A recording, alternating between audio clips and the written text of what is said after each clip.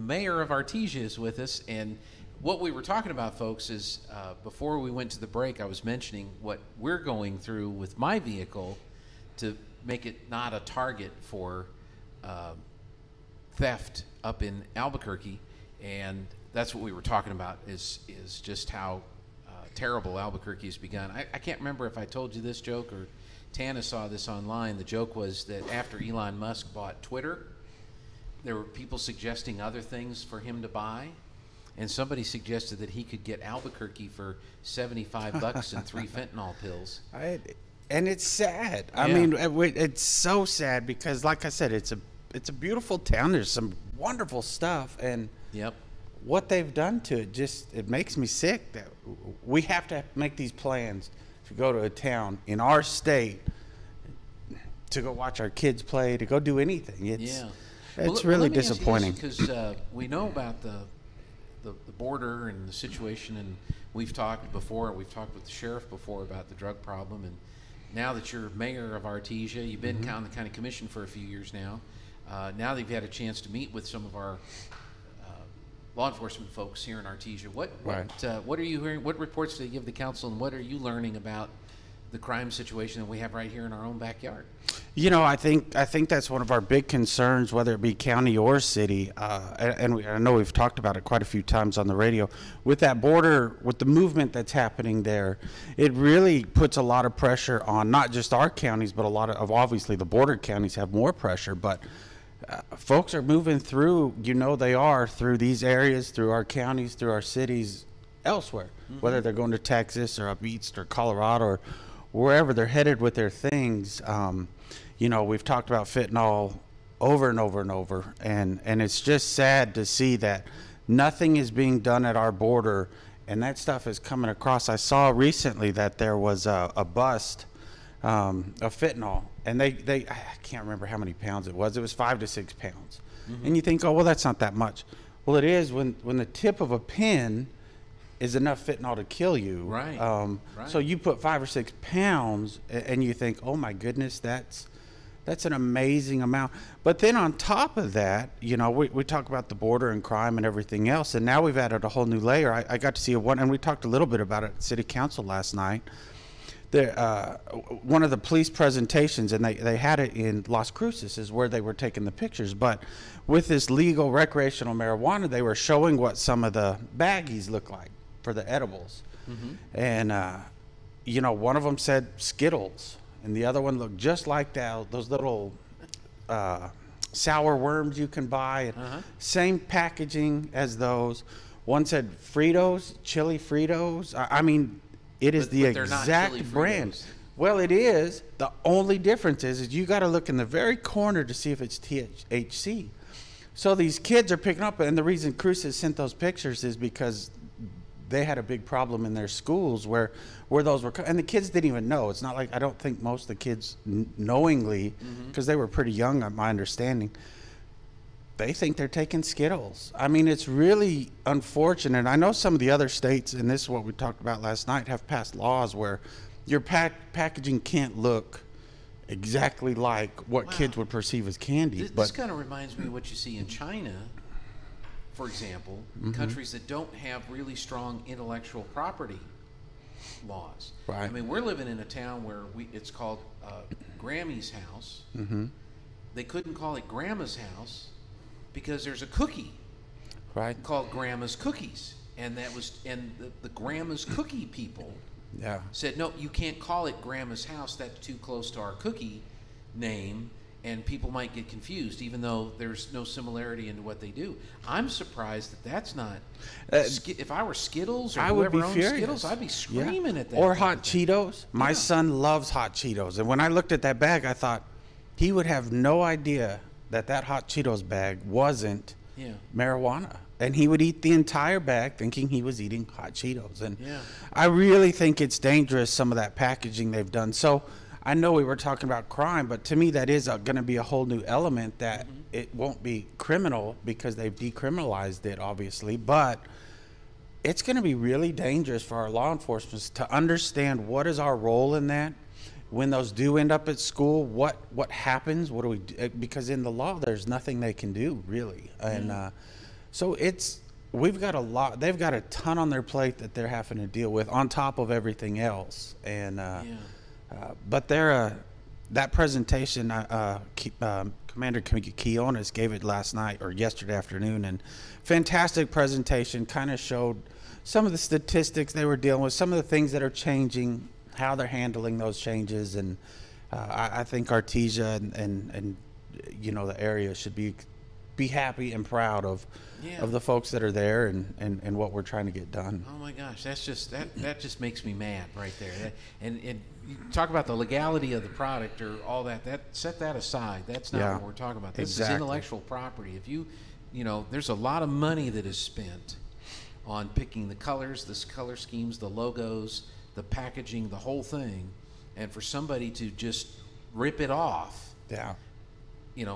It's legal now. You don't have to hide it in goofy packaging unless you've got some other purpose in mind of what you're trying to do. And that was my exact point. I said that is 100% targeting the youth. Yeah. Because there's no other reason to have those exact candies and those kind of, if you weren't really targeting the youth. Yeah. And remember what happened with what was it, the camel thing on the cigarettes, whatever that guy was, and all those were targeting youth, so they made him remove them. Right.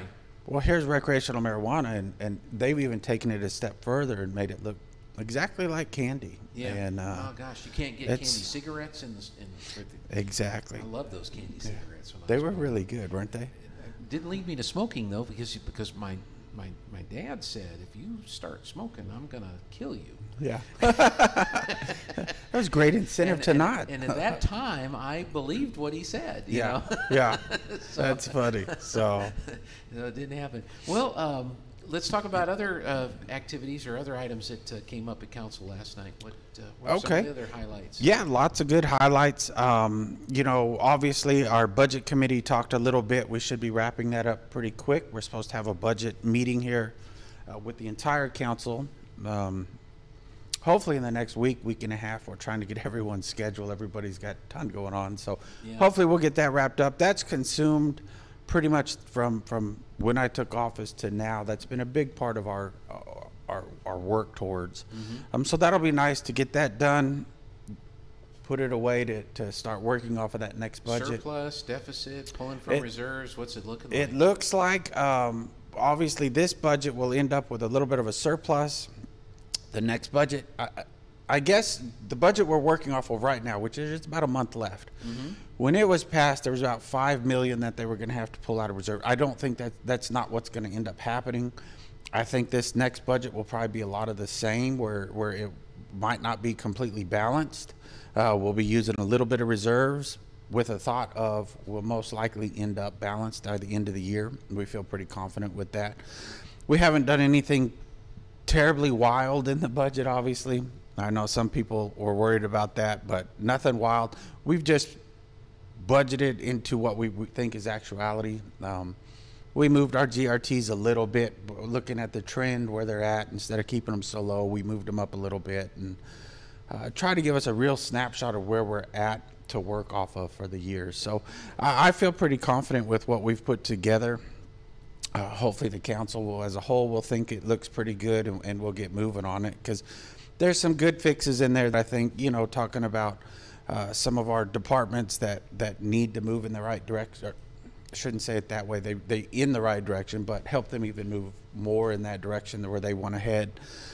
Get them the resources they need to get some of the things they want to get done. So we're excited to get that started. I know a lot of folks out there are excited to see the budgets, and hopefully they'll have the tools and things they need to get moving. So as you've learned and been in this process, I know it's been a couple of years that they've had to pull from reserves or at least projected that they might have to balance things, or at least that's been considered for the last couple of years. Is Artesia in a position that can go on for a while, or are we going to reach a point here in the next few years where it's got to stop being negative? We got to stop pulling from the reserves and start putting back in? Yeah, well, I think we never should have to pull from the reserves. That's obviously not the goal. So one of our big focuses, and what we've talked a lot about in budget and some of the other committees is the GRT has been fairly stagnant for the last, let's say, 10 years or so. You know, we've kind of been riding along. There's been dips and there's been, you know, a few hills, but a few dips. And so how do we make that GRT? How do we grow that GRT? How do we get businesses here? One of the big things that I talked about a lot, and I still talk about a lot, is housing development. I think you and I have had that discussion. If we start developing houses, obviously, then you take a big 200 acre, 100 acre, whatever that looks like, blank piece of land, turn it into housing. Well, now your property tax will be better. Property tax is really nice because it's fairly consistent. So cities can kind of look at that and go, okay, here's consistent, whereas GRT is up and down quite a bit. So if we can get that consistency in the houses, but with houses, you obviously have a workforce. With a workforce, you might have new businesses. With new businesses, you have new GRT. So it's a domino effect that we're trying to create. And I think we're going to have to get really aggressive in that to help grow properly. You know, we don't want to become a metropolis. We're not saying that, so don't worry. But we do need to grow. There's a lot of folks that want to live in this town. It's an incredible town. We have an incredible, as we're sitting in this hospital, we have great facilities around here, great schools. People want to be here, and we want to make sure that opportunity is there. So with housing, all different kinds of housing, I know you hear it all over the spectrum. So, but if we can properly make that grow and properly get that in place, I really think those GRTs will grow. Sure.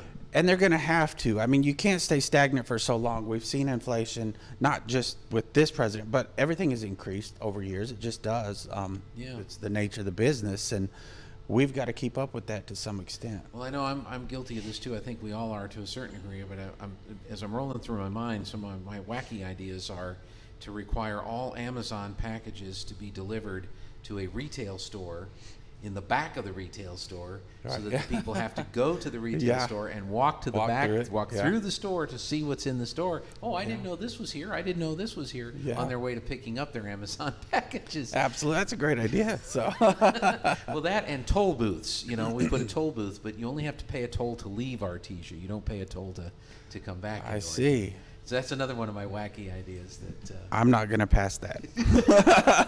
I'm glad. Yeah. Can you imagine how popular I would be then? So be a one-termer on that. Yeah, I need no help in unpopularity. So, but no, I mean, you're right about that. So when you talk to, have you had a chance to talk to contractors or developers to you know, what are the challenges? Do we need more inspectors? Do we need tax incentives? What do we need to do? And is that part of what's being put together as a plan to try to move in that direction? You know, yes, we see what the cities around us are doing, and they're very aggressive with it. And I think that's where we're losing a lot of these developments and things like that. Now, luckily, we do have a development coming. It's not in the city; it's in the county. It'll be 60 lots. Wonderful. I'm so glad these things are happening. I do think we can be a little more aggressive. There's incentives that some of these other towns use. You know, I was talking to a guy, and he said Hobbs, it was really interesting what Hobbs does is, you know, if you own a lot and then there's a lot in the middle, so if you're 3 lots deep, but you need something run to you, Hobbs only charges you for your piece. And everyone says, well, that's anti-donation, that's this. Well, no, it's not, because if for this person to hook into that sewer, water, whatever it is, they have to pay their entire piece before they can hook in. So that's how they're capturing that. So there's lots of things that I've been talking to other cities saying, how do y'all do this? And does that fit for us? I'm not sure that that's our answer, but at least getting those ideas and saying, well, how are y'all growing? Because Hobbs has done an amazing job of growing. And I know some people say, oh, well, they're a home ruled town. Well, they are, but there's also things that the state will allow us to do to grow and make sure that we're doing it correct. Now, obviously, before we did anything, we would send it to Santa Fe, get their approval, because we want to make sure we have that and we're not going rogue or anything. I mean, so folks, don't worry. We're not trying to get crazy out there, but there are really good ways to help our city grow and help us grow it, like I keep saying, properly, not just the Wild West, hey, go do what you want. We want to make sure that in 20, 30 years, when you drive through those neighborhoods, you think, this was well thought out. I mean, you drive through those towns where you think, oh, they really thought ahead on this, and it's still great. So, and sometimes you just, you know, like years ago when we first started going to Rio Rancho for state baseball and softball tournament, when Jim Wilburn and I go up there, we go at Cibola, I think it's Cibola School, which is right on the mall. It's right on the edge of Rio Rancho. And there was a dirt hill behind us. If you drive by that school now, that hill is gone, or if you go to the top of the hill, Yeah. it's neighborhood after neighborhood after neighborhood.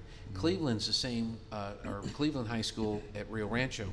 First time we went to Cleveland High School, I thought, where on earth is this place? Well, it was the Santa Ana Star Center. It's not the Santa Ana Star Center now, but Yeah. it was there. We were going there for volleyball or basketball, and we were Yeah. driving out there, and we're going, where is this place? Because we're driving in the middle of nowhere. Yeah. And then we come up on this great big ginormous building. Well, that's Cleveland High School. Right. And well, that's not where we're going. And then we go down the road. Well, what's that ginormous building? Well, that's the city complex, you know, and the HP and the Rio Rancho city. Well, where are we going? And then there was Santa Ana Star Center. Now you go back after all these years. I mean, they had it platted out. They had all the divisions, subdivisions lined out, and now you see them starting to build out. Is that something that Artesia may consider, is just going out and finding some places and just platting it out and saying, you know, here's where we want a neighborhood to be. Right. Will somebody come in and develop this? You know. Well, if you look around Artesia, there's already some stuff that's annexed into the city that has some big acreage on it. Mm-hmm. That kind of, when was presented to the city, there's already some zoning put to it, and so we are ready for that. Okay. We've got some really good spots. Zone platted, or platted is probably the wrong word, because you would want the person to come in and probably redesign what they want, but Sure. ready to go, here it is, and those are the ones we'd really like to focus on or work on. You know, I've already got in trouble once. Someone thought we were going to annex something in. We're not looking to annex anything new. We have You're we talking have about some within the we have already- stuff already within the city that's ready to go, and there's some big acreage in the city that we just need to develop it. Yeah. Well, it's been a challenge for a long time. I mean, this is not a new thing. Right, yeah. When I moved here in 1991, which seems like an eternity ago, Yeah. that was the same type of problem. You know, this is causing an effect on the market. If you really want to, you know, we call it the Artesia adjustment. Houses of the same square footage and design are more expensive here than if you take that same and plop it in Roswell or plop it in Alamogordo or something like that. So I mean, this is something that's been going on for a long, long time, and maybe now again is another time to try to address that. Yeah. I know there's some other goals you had as you're working with the council. Pay for police and fire and EMTs and other Right. positions within the city.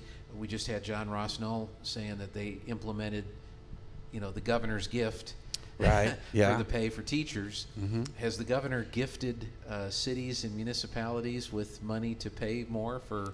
No, that's No. part of our we've got to get that figured out. So That's too yeah, bad. yeah. No, she didn't gift us anything, unfortunately. So, but that's okay, because we'll figure it out. Okay, but it that's just- part of the process.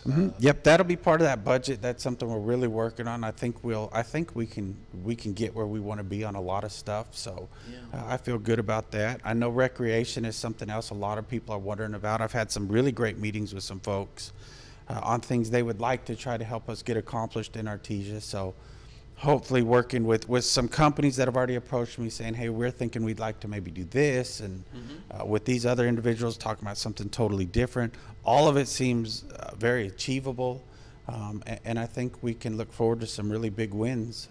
Hopefully in the near future would be the goal. Yeah. When I say near future, I mean some people think tomorrow.